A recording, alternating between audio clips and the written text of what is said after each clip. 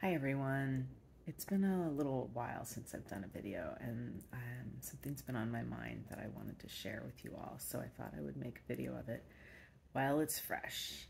And it has to do with the practice of gratitude, which might not come as a surprise. If you know me or have followed me for a while, you know that I've had a practice of gratitude for about 2 decades now, so it's definitely a big part of my life. However, even for myself, I have noticed over this period of time how the practice ebbs and flows. And, for me, my gratitude practice started as just every day writing at least 3 things I was grateful for, and when I could, more. And I developed that through my yoga teacher training. I developed it with support from mentors.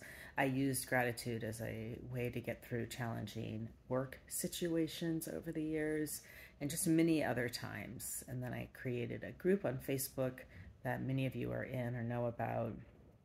And as I kind of went through that arc and different ways of connecting with gratitude, and especially managing the Facebook group, I noticed that I went more into admin role rather than really feeling and connecting with my own personal gratitude.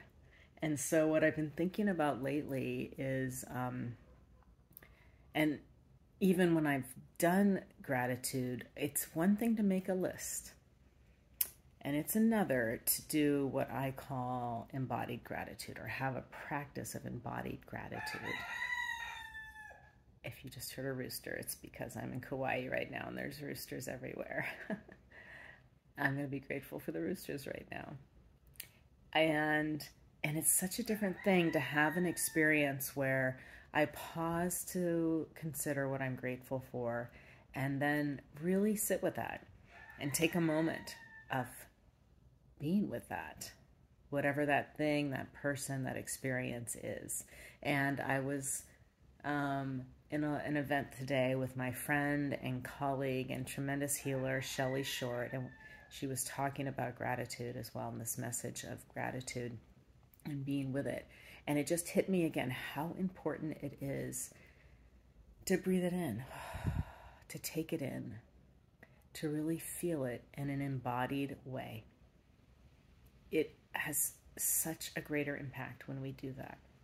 And I'm sure you know or have heard about or read about the incredible impacts of gratitude and what it actually can do for our health, for our well-being, our mental health, on and on. And so it's very powerful, and it's an incredible gift in healing.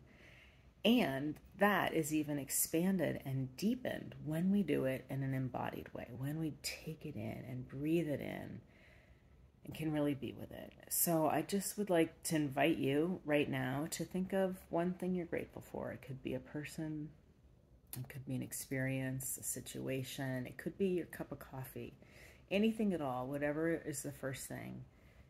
And take it in. I'm going to think of one thing. And then take it in. Let yourself really feel it. If it's that coffee, just maybe even smell it. If it's a person, call to mind their qualities or the smile or whatever it might be. And take a few moments and let it get deep in your body, in your mind. Let it get big in your mind, your experience of this thing. Take it in and take a few deep breaths with it, allowing yourself to sit with it. And we've only been going about a minute here where we've been sitting with it. Just notice sometimes that can feel like a long time, or I don't usually do this, or can you let it get even bigger? Can you increase your capacity to hold this gratitude, to hold it, and let it permeate and ripple throughout your body, throughout your being, using your breath as a vehicle to connect with that. And then just take a moment when you're ready, maybe a hand to the heart or something different, and let that go.